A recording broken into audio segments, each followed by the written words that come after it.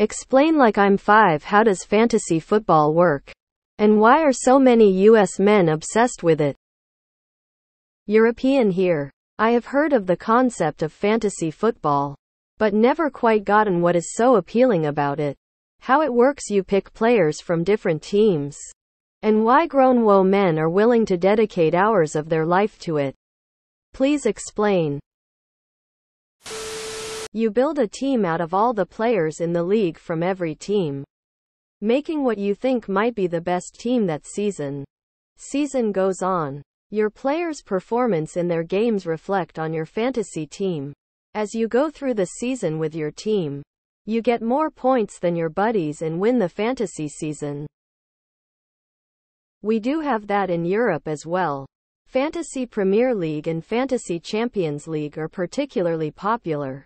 It's just a game. The one thing that does seem different is that, at least from the media, it seems that Americans take it way more seriously. But it just might be an exaggeration.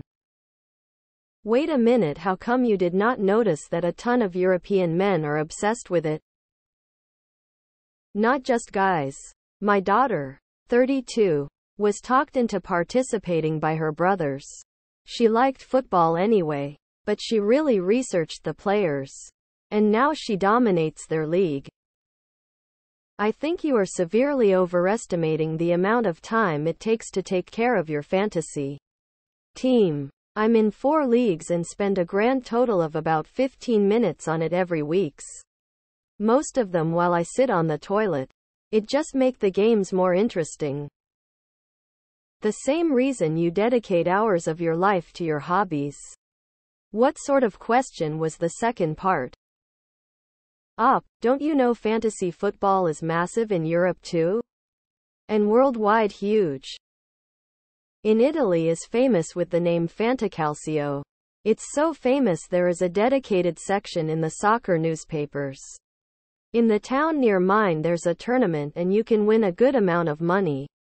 The game is easy. You do an auction at the start and in the middle of the season with all the soccer players of the all team of the actual season, with a defined amount of point decided from a soccer newspaper. Every week you have a match against your team opponent. Add in the vote of the players, and who have the higher amount receive 3 points and 1 point for draw.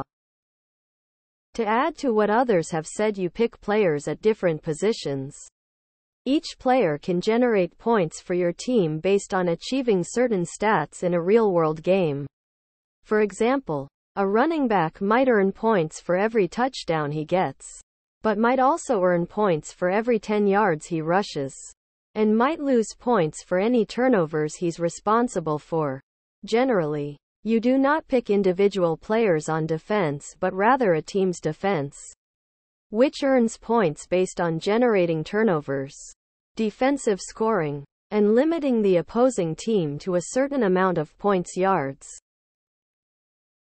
You also get fantasy football soccer that is huge in the UK. I'm not sure why you're baffled by this.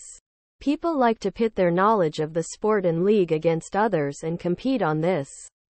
Similar to pub quizzes and any other competitive games. There's not much to explain. They do it because they think it is fun. There's also often a social component to it. It's no harder to understand than why lots of people spend hours playing video games. I asked the same question and I'm currently in a league myself. Lol. Got into it BC. A friend asked if I want to try. Honestly, it's boring AF. I just don't know why people enjoy it so much. I'm an American man who loves American football, but I do not understand fantasy football, and to be honest, hearing people talk about it is terribly annoying. Why grown men are willing to dedicate hours of their life to it. To focus on this part, it's basically a season-long form of sports betting, but instead of playing against odds and spreads set by Vegas in fantasy sports, people are playing against their friends or co-workers that are in their league. Depending on the league, the money wagered may be a lot or it may be a low amount, with the real prize being bragging rights for picking a good team that year. As a European, has noticed that a lot of US people play fantasy American football. As a European, has somehow not noticed that an equally large number of people play fantasy football. Also, the reason why is quite literally the same as you have for any of the hobbies you enjoy. Because they like it and it can be sociable. Gambling. It's talked about more these days because of all the places doing online gambling also sponsoring or being owned by the corporations that own news organizations. Without the gambling angle, it is an awful lot of time and effort keeping track of player stats for the season that few people, other than rabid sports fans, would deal with. When did fantasy football begin gaining popularity? I want the origin story. And why grown men are willing to dedicate hours of their life to it. Because it's a fun way to socialize with friends and enjoy sports at the same time.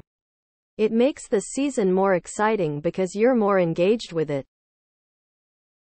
It has become a massive moneymaker over the past decade plus and is pushed heavily by the major sports networks. Football is the most popular sport in the USA by a massive margin, and there is a communal aspect to it as well for some. I loved away from my hometown 15 years ago, but I'm still in the fantasy league my buddies and I started 20 years ago. Tons of work leagues as well. It's for people who suck at fantasy and football. One of my coworkers was giving me shit about playing D&D as he was flipping out cause his fantasy football team lost or something. American football is very boring. If you want to enjoy watching it, you have to have some skin in the game. Many bet on the games. Many play fantasy football so they have some reason to watch. Why are they obsessed with it? Because they're a bunch of fucking dorks that want to feel superior to other dorks. Winning in fantasy football equates to absolutely zero non-fantasy life. Pencil-necked geeks. It's a way to be more engaged with the football season by trying to pick who's going to do well and being rewarded when you're right. It encourages interest with teams other than the one you're primarily a fan of and makes the other games around the NFL more fun to watch because you have an emotional investment. It allows group socialization between friends at long distance without having to discuss anything meaningful about their lives.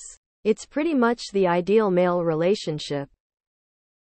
Pro sports organizations collect and publish voluminous amounts of data during and after every game, down to the individual player level. Obsessed men essentially say those stats that to play D&D with their own made-up teams. It's Dungeons and Dragons for those who thought DD was for dorks. Think about it. You build a party and have character sheets. Then you wait for some time and you get results. As time has passed, the NFL product has been diluted. The quality of players and the game in general has declined. So many players in awful legal trouble. Lots of franchises stuck in a hopeless swamp of failure. Plus the games are so drawn out with penalties, reviews and gratuitous commercials it is hard to watch a single game. For me, gambling in fantasy is the last way to enjoy the game as a fan. I'm a guy in the US, and I find fantasy football cringe and boring. I'm just not interested. I die inside when another guy or gal try to talk about it to me. I just smile and nod until they're done. Most men think that they know about sports and know how to manage a football or an American football team. Running a fantasy football team allows them the power to choose how to run their fantasy team. The thing I don't understand is why Americans call it fantasy football, when it's really fantasy offensive players under 260 pounds. I want to go Road 1 Aaron Donald, Road 2 Trent Williams, Road 3 Creed Humphrey. But fantasy football is just RBs, QBs and WRs. Most of the guys who play fantasy football were bullies in high school or were constantly looking down at the nerds. Who's the fucking nerd now?